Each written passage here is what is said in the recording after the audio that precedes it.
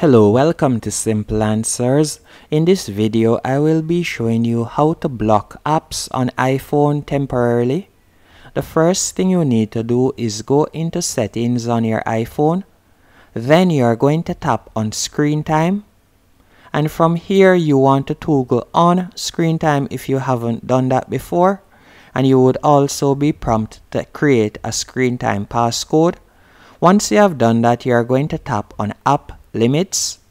Then you are going to tap on add limit and you are going to enter the passcode.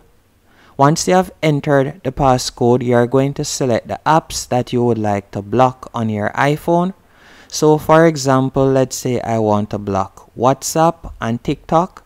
I could simply tap on social, then tap on WhatsApp, then select TikTok. Then you are going to tap on next in the top right hand corner.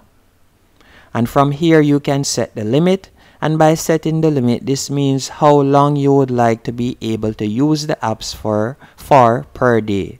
And the lowest you can go is a minute, and by setting this means, for example, if I set it to a minute, once I've used WhatsApp for 1 minute, it will automatically be locked for that 24-hour period.